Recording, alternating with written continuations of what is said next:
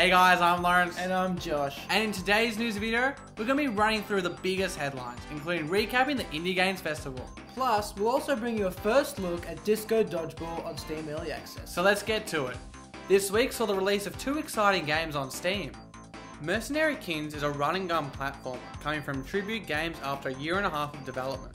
Playing as either Empress or King, you have 100 missions to complete and hundreds of customizable gun parts to collect and combine to make the deadliest weapon. It also packs local and online multiplayer. Ether 1 is a first-person game with narrative exploration in the vein of the Stanley Parable, Dear Esther and Gone Home. There are two paths available for players. One for those wishing to simply explore the wonderful town of Pinwheel, and another tailored to those seeking brain-teasing puzzles. The story, which you unfold at your own pace, details the fragility of the human mind. Along with game releases, there were some impressive projects put up on Kickstarter. Set amidst a giant storm on Mars, the Red Solstice delivers a squad-based strategy blended with RPG elements for up to 8 players. Grave is an open-world, surrealist survival horror experience where light is your only weapon in a constantly changing reality. Race against time through the recesses of hell in Demon Girl, a 2D pixelated adventure packing high-speed runner action. Still Alive is an online 2D multiplayer platform survival game, in which you are pitted against monsters and other players. Bionic Fighters, the indie version of Super Smash Bros, is launching its Kickstarter campaign March 31.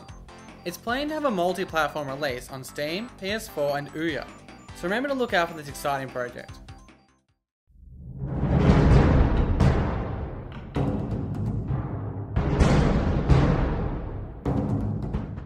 This week, we had an early preview of Robot Roller Derby Disco Dodgeball, or simply Disco Dodgeball. It's out now for the general public on Steam Early Access, but here's your first look. Head to the garage, strap on a funky moustache, pick a colour and you're ready for some crazy Disco Dodgeball action. The game is, at its very core, multiplayer-focused virtual dodgeball, hyped up with spectacular disco lights and music. The characters you control are motorised unicycle robot things with the power to pick up and throw balls without any arms. Passing through a ball will grant you possession of it, and left click will throw it. Like in Dodgeball, the aim is to dodge any incoming balls, and hit your opponents and knock them out. And unlike Dodgeball, you're an android on wheels, so you get a fuel charge boost to make zippy dodges and can jump vertically or via ramps. What your aim is depends on the game mode. In Elimination, it's about winning rounds by knocking out your opponents. And in Deathmatch, it's all about racking up the most kills. There are other game modes, and they can be played in a team or free-for-all setup. On top of that are several arenas which require different strategy. We played a pre-release version of Disco Dodgeball and only had trouble finding games when America and the UK were asleep. So now the early access version is out to the public, you should have no issues.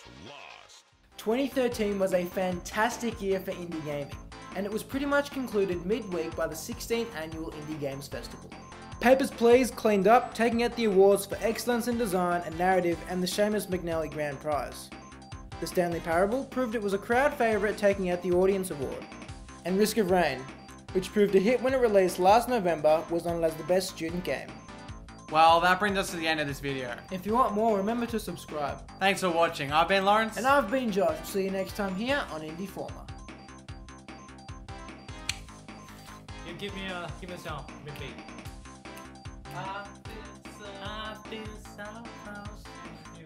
No, I'm touched.